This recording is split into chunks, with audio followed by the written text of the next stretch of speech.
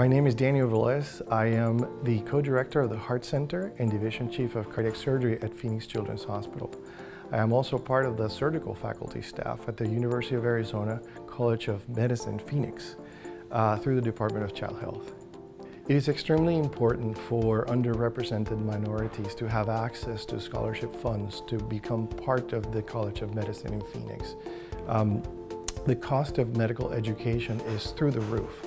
It's something that after we finish our education, it stays with us for years and years. To be able to not think about worrying about those, repaying that debt, which people are always willing to do.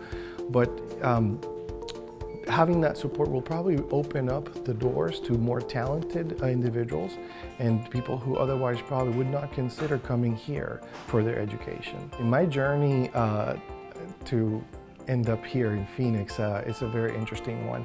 I'm originally from Puerto Rico. I did all my medical school, all my training or education up to medical school in Puerto Rico. Then I moved over to the continental US for specialty training and one more stop in Europe for the pediatric cardiac surgery training. I didn't get to where I am because, I'm so-and-so from here and there.